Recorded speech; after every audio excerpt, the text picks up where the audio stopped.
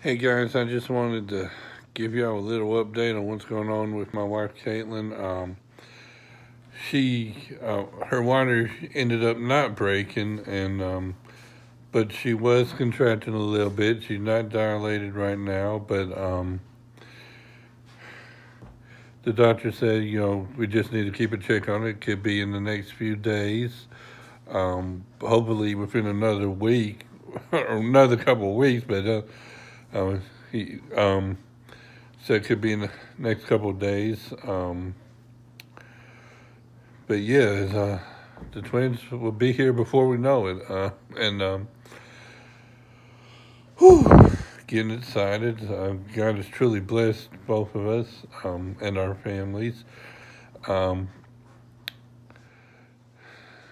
Not too long after we left the emergency room, the DCH hospital in Tuscaloosa, she started throwing up, um, and um, didn't know what was going on. So she called, and the doctor told her she could have possibly just had a bug, and he prescribed her some stuff. But yeah. Any day now, just count down the days, hoping they'll stay in there till she has a C-section scheduled for December 23rd. Hopefully they'll hang in there until then. And we're going to be celebrating our 2-year wedding anniversary this Sunday. Something else to look forward to.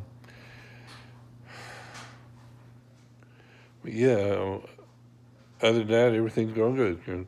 Oh, and I had to get the alternator on my van replaced twice because the one they put on there ended up going bad. But the van seems to be running good now.